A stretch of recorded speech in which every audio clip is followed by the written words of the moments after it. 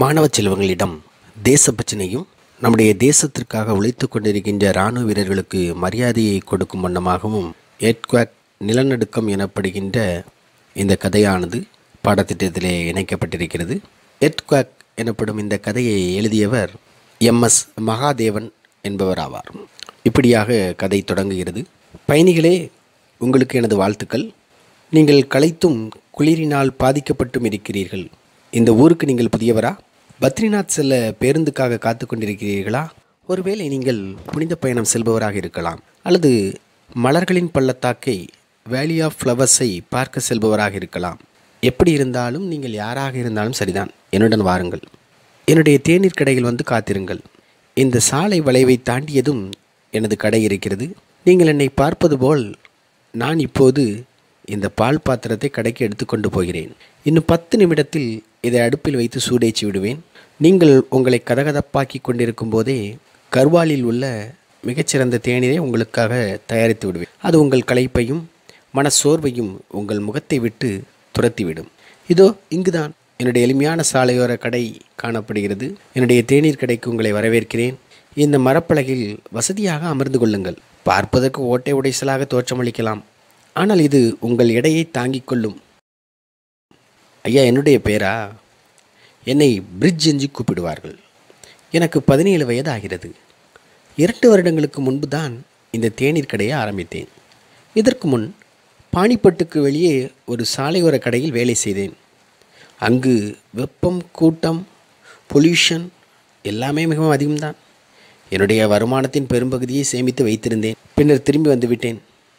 சிலரது உதவியுடன் இந்த சிறிய கடையை ஆரம்பித்து விட்டேன். இறைவனுடைய அருளினால் இந்த கடை எனக்கு போதுமான வருமானத்தை கொடுக்கிறது. இதோ உங்களுக்கான தேநீர். நல்ல சுவையுடனும் இனிப்பாக ஏலக்காயின் நறுமணத்துடனும் தயாரித்திருக்கிறேன். இது நீங்கள் ரசித்து குடியுங்கள். அதே சமயம் நான் எனது வழக்கமான வேலைகளில் ஈடுபடுகிறேன். இதுதான் எனது அன்றாட வேலை முறை. சூரியன் மறைந்ததும் நான் எனது கடையை மூடிவிட்டு 3 மைல் தூரம் நடந்து சென்று அதோ அந்த குன்று பக்கம் இருக்கக்கூடிய எனது வீட்டிற்கு சென்று விடுவேன். எனது கிராமத்தின் பெயரா? அது எனது கிராமமாகத்தான் இருந்தது. எனது முன்னோர்களின் கிராமம். ஆனால் இப்போது இல்லை. மோல்தி என்ற என்னுடைய கிராமம் இல்லாமல் போய்விட்டது. S, it's Khan. எனது கிராமத்திற்கு என்ன ஆயிற்று என்றா கேட்கிறீர்கள்? 4 வருடங்களுக்கு முன் அக்டோபர் மாதத்தில் அது நடந்தது. ஒரு நாள் இரவு பூமி நடுங்கியது. ஆம், நிலநடுக்கம்தான். நில அதிர்வுகள் இந்த பகுதியில் ஏற்படுவது சர்வசாதாரணம்தான். இங்குள்ள பனிப்பகுதிகள் எப்போதும் நிலையாக இருப்பது போலவே தோன்றும். இந்த இமயமலை பகுதி திடமாக இருப்பதைப் போல காட்சியளிக்கலாம். ஆனால் உண்மை என்னவென்றால் உள்ளே அதிக ஆழத்தில் அவை நிலையற்றவை. இங்கு வசிக்கும் நாங்கள் இந்த நில அதிர்வுகளுக்கு நன்கு பழக்கப்பட்டிருக்கிறோம். ஆனால் அன்றிரவு நடந்தது இதை காட்டிலும் அதிகமானது. அது மிகுந்த பயங்கரமான ஒரு நிலநடுக்கம். இதன் பாதிப்புகள் டெல்லி, லக்னோ வரை தொலைதூரத்திலும் உணரப்பட்டன. நிலநடுக்கத்தின் மையத்தில் ஏற்பட்ட பேரழிவை உங்களால் கற்பனை கூட செய்து பார்க்க முடியாது. நிலநடுக்க புவியியல் மையம், அதாவது எபிசென்டர், அருகில் உள்ள பள்ளத்தாக்கில் இருந்தது.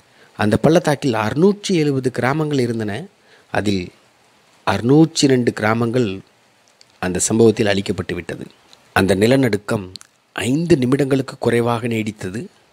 5 நிமிடங்களுக்கு குறைவாக நீடித்தாலும் பல நூற்றாண்டுகளை அழிக்கப் போதுமான நேரமாய் காணப்பட்டது. தொன்மையான மலைகள் இடிந்து விழுந்தன.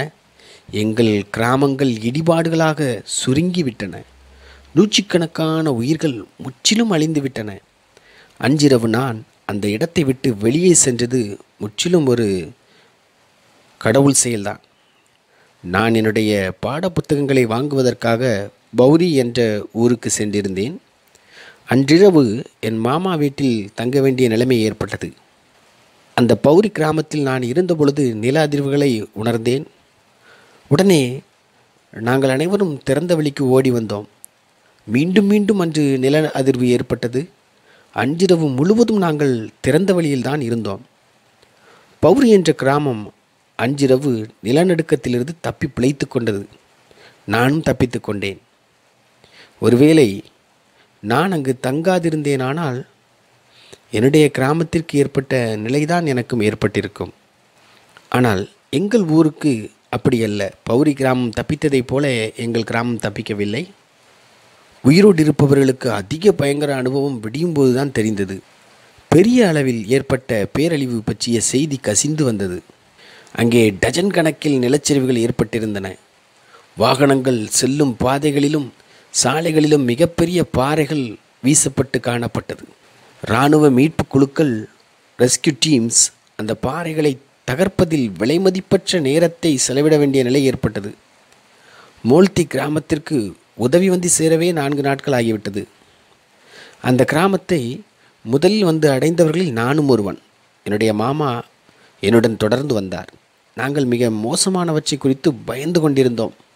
ஆனால் நாங்கள் பார்த்ததை சற்றும் எதிர்பார்க்கவில்லை. ஒவ்வொரு வீடும், ஒவ்வொரு சுவரும், ஒவ்வொரு கூரையும் தரைமட்டமாகி கிடந்தது. கற்கள், இடிபாடுகள், தூசி மட்டுமே எஞ்சியிருந்தன. எங்கள் வீடு 2 அடுக்கு கல் கட்டிடம். அதில் பலகையால் ஆன கூரை இருந்தது. என்னுடைய கிரேட் கிராண்ட்ஃபாதர், அதாவது என்னுடைய கொள்ளு தாத்தா அதை கட்டியிருந்தார். எங்கள் குடும்பம் சிறியது.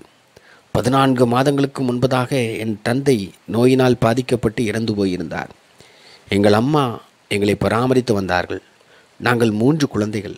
நான் தான் மூத்தவன். என் தம்பி நிலுவுக்கு 10 வயதாகிறது. பூலி என்ற 2வது சிறுமியாகிய என் தங்கை எங்கள் குடும்பத்தில் குழந்தையாக இருந்தாள். எங்கள் பாட்டி எங்களுடன் வசித்து வந்தார். இராணுவ வீரர்கள் இடிபாடுகளை அகற்ற ஆரம்பித்த போது எனது மாமா என்னை அங்கிருந்து அப்பால் அழைத்து சென்று விட்டார். நான் முற்றிலும் குழம்பிய நிலையில் இருந்தேன். எதையும் உணர முடியாமல் மனம் மறத்து போயிருந்தேன். இராணுவ வீரர்கள் தற்காலிகமான ஒரு கூடாரத்தை அமைத்து கொடுத்தார்கள். யாரோ ஒருவர் எனக்கு தேநீரும் பிஸ்கட்டும் கொடுத்தார். நான் எவ்வளவு நேரம் அங்கு இருந்தேன் என்று எனக்கு தெரியாது. திடீரென்று மாலை பொழுதாகிவிட்டது. எனது மாமா எனது அருகில் நின்று கொண்டிருந்தார். அவர்கள் உடல்களை ஆற்றங்கரைக்கு எடுத்து சென்று விட்டார்கள் என்று அவர் நிதானமாய் கூறினார். இங்கே வா, சூரியன் மறைவதற்குள் இறுதிச் சடங்குகளை நீ செய்து முடிக்க வேண்டும். நாளை நாம் மீண்டும் என்னுடைய கிராமமாகிய பௌரிக்கு செல்ல வேண்டும் என்று கூறினார். நான் பௌரி கிராமத்திற்கு செல்வதற்கு முன்தான் கடைசியாக என் குடும்பத்தினரை பார்த்தேன். அவர்கள் வாசலில் நின்று கொண்டு என்னை பார்த்து கையசைத்தார்கள். அம்மா, பாட்டி, நிலு, பூலி இவர்கள் அனைவரும் என்னை பார்த்து கையசைத்தது என் கண்ணில் வந்து கொண்டே இருந்தது. அதனால் அவர்களை நான் எப்போதும் நினைத்து கொண்டிருக்கிறேன். புன்முறுவலுடன் அவர்கள் என்னை பார்த்து கையசைத்த காட்சி இப்போது பார்ப்பது போல் வெள்ளை துணியால் போர்த்தப்பட்ட உயிரற்ற உருவங்களே அல்ல. பூலி அவள் அங்கு இல்லை. மற்ற அனைவருடைய உடலும் அங்கே காணப்பட்டது. அவர்களால் அவளை கண்டுபிடிக்க முடியவில்லை என மாமா கூறினார். காட்டு விலங்குகள், ஐயோ பிரிட்ஜ், அப்படி பார்க்காதே, அவள் இறந்து விட்டாள் மாமா கூறினார். ஆனால் நாம் அவளை கண்டுபிடிக்க வேண்டும் என்று நான் சத்தமிட்டேன். மாமா சொன்னார், பிரிட்ஜ் உன்னை கட்டுப்படுத்திக்கொள், அதுதான் உண்மை. ஆனால் நானோ சிந்திக்கும் நிலைக்கு அப்பால் காணப்பட்டேன். நான் மீண்டும் எனது கிராமத்திற்கு ஓடினேன். என் வீடு இருந்த பக்கம் போய் நின்று கொண்டேன். இன்னும் அதிக இடிபாடுகள் காணப்பட்டன. மண்ணையும் கல்லையும் புரட்டி போட்டு பரபரப்புடன் தேடினேன். எவ்வளவு நேரம் முழங்கால் நின்று கொண்டு தேடிக்கொண்டு அழுது கொண்டு நான் காணப்பட்டேன் என்று தெரியவில்லை. பையா, இனி எந்த பயனும் கிடையாது என்ற ஒரு குரல் கேட்டது. நான் மேலே பார்த்தேன். என்னிடம் பேசியவர் ஒரு இராணுவ அதிகாரி. அவர் மீட்பு நடவடிக்கையை மேற்பார்வை செய்து கொண்டிருந்தார். இங்கு யாரும் உயிருடன் இல்லை, நீ யாரை தேடிக்கொண்டிருக்கிறாய் என்று கேட்டார். என் கண்ணீரை என்னால் கட்டுப்படுத்த முடியவில்லை. போராடி கட்டுப்படுத்தி கொண்டு, எனது தங்கை, எனக்கு வேண்டியதெல்லாம் அவளுக்கு உரிய நல்லடக்கம் கொடுக்க வேண்டும் என்பதுதான். நான் பிதச்சுகிறேன் என்று அறிந்தவுடன் பேசுவதை நிறுத்தி கொண்டேன். அந்த அதிகாரியும் மிகவும் களைத்து காணப்பட்டார். அதனை கண்கூடாக காண முடிந்தது. பல நாட்கள் தூங்காதது போல் அவர் காணப்பட்டார். அவருடைய சீருடை தூசி படிந்து காணப்பட்டது. அவரது முகத்தில் தூசியும் அழுக்கும் வியர்வையும் காணப்பட்டது. ஆனால் அந்த தூசிக்கும் அழுக்கிற்கும் நடுவே அவரது கண்களில் இரக்கம் தெரிந்தது. தனக்குத்தானே பேசிக்கொள்வது போல் அவர் அமைதியாக பேசினார். பல நாட்களாக எனது ஆட்கள் ஓய்வின்றி வேலை செய்து கொண்டிருக்கிறார்கள். அவர்கள் தங்களால் முடிந்த அனைத்தையும் செய்துவிட்டார்கள்.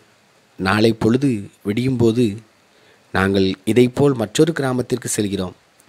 அதன்பின் அதற்கடுத்த கிராமத்திற்கு அப்படி போய்கொண்டே இருப்போம். அவர் தன் தலையை அப்பால் திருப்பிக் கொண்டு சிகரங்களின் பின்னே சூரியன் மறைவதை பார்த்து கொண்டிருந்தார். கீழே உள்ள பள்ளத்தாக்கில் வரிசை வரிசையாக சடலங்கள் எரிந்து கொண்டிருந்தன. அந்த அதிகாரி ஏதோ ஒன்றை முணுமுணுத்தார். பின்னர் தலையை அசைத்து கொண்டு திரும்பி சென்று விட்டார். மிக மோசமானதொரு சோர்வு என்னை சூழ்ந்து கொண்டது. என்னுடைய வீட்டின் இடிபாடுகளில் படுத்துக்கொண்டு நான் அழுதேன். 10 நிமிடம் கழித்து அந்த அதிகாரி மீண்டும் அங்கே வந்தார். அவருடன் இன்னும் 3 இராணுவ வீரர்கள் வந்திருந்தனர். அவர்களிடம் மண்வெட்டிகளும் கடப்பாறைகளும் இருந்தன. ஒரு வார்த்தை கூட பேசாமல் அவர்கள் இடிபாடுகளை அகற்ற ஆரம்பித்தார்கள். விடாப்பிடியாக அவர்கள் வேலை செய்தார்கள். அது முழுவதுமாக இருட்டிவிட்டது. யாரோ ஒருவர் எரிந்து கொண்டிருக்கும் பெட்ரோமாக்ஸ் விளக்குகளை கொண்டு வந்தார். 2 மணி நேரம் கழிந்தது. ஒரு இராணுவ வீரர் ஐயா என்று கூப்பிட்டார். அவர் ஒரு குழிவான பகுதியின் நடுவில் நின்று கொண்டிருந்தார். அந்த இடத்தில்தான் சுவர் இடிந்து விழுந்திருந்தது. நான் கதவின் ஒரு பகுதியை அடையாளம் கண்டு கொண்டேன். அந்த கதவின் அடியில் ஒரு சிறிய பாதம் தென்பட்டது. பரபரப்புடன் அந்த இராணுவ வீரர்கள் குழிவான அந்த பகுதியை வேக வேகமாக அகற்ற ஆரம்பித்தனர். அவர்கள் கதவை தூக்கிவிட்டனர். யாரோ கூறினார்கள், அவள் உயிருடன் இருக்கிறாள். அது ஒரு அதிசயம்தான். It's a miracle. அவள் அந்த இடிபாடுகளின் அடியில் ஒன்றல்ல இரண்டல்ல 116 மணி நேரம் புதைந்து கிடந்திருக்கிறாள். நிலநடுக்கம், குளிர் மிகுந்த இரவுகள், காட்டு விலங்குகள் அனைத்திலிருந்தும் அவள் தப்பி பிழைத்திருக்கிறாள். அங்கு எரிச்சலோடு கூடிய உற்சாக குரல் எழும்பியது. இராணுவ வீரர் அந்த குழந்தையை கதகதப்பான போர்வையில் கூடாரத்திற்கு கொண்டு வந்தார். அங்கே ஒரு தற்காலிக மருத்துவமனை அமைக்கப்பட்டது. பூலி பிழைத்து கொண்டாள். என்னுடைய தங்கையை பிழைத்து கொண்டாள். அடுத்த நாள் நான் நன்றி சொல்வதற்காக அந்த இராணுவ அதிகாரியை தேடி சென்றேன். ஆனால் அதற்குள் அவர் போய்விட்டார். அவரது பெயர் கூட எனக்கு தெரியாது. எனது தந்தையும் நானும் என் மாமா வீட்டில் வசிக்க சென்று விட்டோம். விரைவில் எனக்கு பானிப்பட்டுக்கு அருகில் உள்ள ஒரு உணவு விடுதியில் வேலை கிடைத்தது. என்னுடைய தங்கை பூலி ஊரிலேயே தங்கி கொண்டாள். அவள் பள்ளிக்கு செல்ல ஆரம்பித்தாள். நான் அந்த இராணுவ அதிகாரிக்கு நன்றி சொல்லவில்லையே என்பது என் மனதிற்குள் மிகுந்த பாரமாக இருந்து கொண்டே இருந்தது. என்றாவது ஒரு நாள் அவரை எதிர்பாராமல் சந்திப்பேன் என்று நான் நம்பினேன். எப்போதெல்லாம் இராணுவ வீரர்களை பார்க்கிறேனோ அப்போதெல்லாம் அது அவரே என நம்பிக்கொள்வேன். பல மாதங்களாக அவரது முகத்தை ஒவ்வொரு கூட்டத்திலும் தேடிக்கொண்டே காணப்பட்டேன். ஒரு நாள் அவரை கண்டுபிடித்து விட்டேன். அது ஒரு பனிக்கால இரவின் பின்பகுதி. ஒரு லாரி எனது கடை முன் நின்றது. ஒரு மனிதர் அதிலிருந்து வெளிவந்தார். அவர் எனக்கு அறிமுகமானவர் போல் தோன்றியது. ஆனால் அவர் வெளிச்சத்தில் நடந்து வந்தபோது இது அவரல்ல, அவரை போன்ற சாயல் கொண்ட யாரோ ஒருவர் என்பதை புரிந்து கொண்டேன். அந்த மனிதர் மிகவும் களைத்து போயிருந்தார். அவர் தேநீர் வேண்டுமென கேட்டார். நான் அவருக்கு தேநீர் வழங்கிய போது என் மனம் மென்மையானது. ஒரு விதமான மகிழ்ச்சி எனக்கு ஏற்பட்டது. அவர் பணம் கொடுக்க முன் வந்தபோது நான் அதை வாங்கி கொள்ளவில்லை. மறுநாளும் இது மீண்டும் நடந்தது. ஒவ்வொரு முறையும் யாராவது ஒரு புதியவரை களைத்து போன பயணியை பார்க்கும்போது அந்த இராணுவ அதிகாரி நினைவு எனக்கு வந்தது. அவர் எல்லா இடத்திலும் இருப்பது போல் தோன்றியது. ஒவ்வொரு முறையும் அவருக்கு நான் தேநீர் வழங்கிய போது என் மனதில் முழு மகிழ்ச்சி பொங்கி எழுந்தது. ஒரு மாதம் கழித்து அந்த கடையில் வேலையை நான் விட்டுவிட்டேன். மலைப்பகுதிக்கு திரும்பிவிட்டேன். கடை முதலாளிக்கும் நிம்மதியாக இருந்தது. வாடிக்கையாளர்களுக்கு கட்டணத்தை வாங்க மறந்துவிடும் என்னை போன்ற பணியாளர்களால் அவருக்கு பயனில்லை. இப்போது நான் எனது சொந்த கடையை நடத்தி வருகிறேன். எனக்கு மனதில் நிம்மதி கிடைத்திருக்கிறது. இப்போதும் எனக்கு முன்பாக நின்று கொண்டிருந்தவரிடம் பேசினேன். இதோ உங்கள் பேருந்து வந்துவிட்டது. நீங்கள் பணம் தர வேண்டாம். நீங்கள் களைப்பாக இருந்தீர்கள். நான் உங்களுக்கு தேநீர் கொடுத்தேன். நான் உங்களுக்கு கொடுத்ததெல்லாம் ஒரு கோப்பை தேநீர் மட்டும்தானே. ஒருவேளை இது கார்வாலில் கிடைக்கக்கூடிய மிகச்சிறந்த தேநீராக இருக்கலாம். அப்படி இல்லாமலும் இருக்கலாம். ஆனால் உங்களுக்கு இந்த சிறிய பணி புரிந்ததால் நான் மகிழ்ச்சி அடைகிறேன். பாதுகாப்பான தங்கள் பயணத்திற்கு எனது வாழ்த்துக்கள். ஐயா, கடவுள் உங்களோடு இருப்பாராக. இவ்விதமாக ஒவ்வொரு மாணவ செல்வங்களும் தங்களுடைய உயிரை பொருட்படுத்தாது இந்த நாட்டிற்காக சேவை செய்து கொண்டிருக்கின்ற இராணுவ வீரருக்கு மரியாதை அளிக்கும் விதமாக இந்த கதையானது இணைக்கப்பட்டிருக்கிறது. இந்த கதையில் பாருங்கள், அந்த இராணுவ வீரர் தான் செய்த உதவிற்கு எந்த ஒரு நன்றியையும் எதிர்பார்க்காமல் அந்த சிறுவனிடம் சொல்லிக்கொள்ளாமலே கிளம்பி செல்வதை நாம் பார்க்கின்றோம். அப்படிப்பட்ட தியாக உள்ளம் கொண்ட இராணுவ வீரர்களுக்கு சிறு வயதிலிருந்தே மாணவர்கள் மரியாதை கொடுக்க வேண்டும். சிறு வயதிலிருந்தே மாணவர்களிடம் தேசப்பற்றினை உருவாக்க வேண்டும் என்ற எண்ணத்திலே இந்த கதையானது வடிவமைக்கப்பட்டிருக்கிறது. நன்றி.